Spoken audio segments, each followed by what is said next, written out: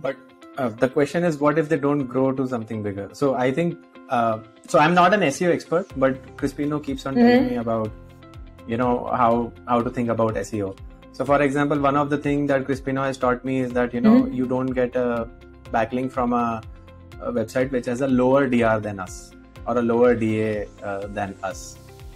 So if you want a backlink from a newly born websites, let's say, they would most likely have a lower DA and DR, right? So that's a bit of my confusion right now. Well, so I'll just clear that up, Nilesh. It's okay to have from a lower DR if they are working on their content, if they are working on their SEO. So there are other metrics that we have to see also to identify that, because there's a possibility that someday they might also, overtake us. Okay. So you have to win on the winning horses early on. Yes. Yeah, and I was also talking about links.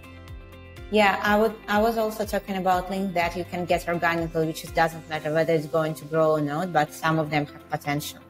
So I would say one more time, if you're getting links organically, then who cares what kind of websites are linking back to you, whether they're top notch or they're very small. That's a dream. Yeah. So it's just the link flow that you're getting for free of charge. And then actually, whenever you have an ability to solve this problem and organize that type of link flow, you're almost, you are the winner basically.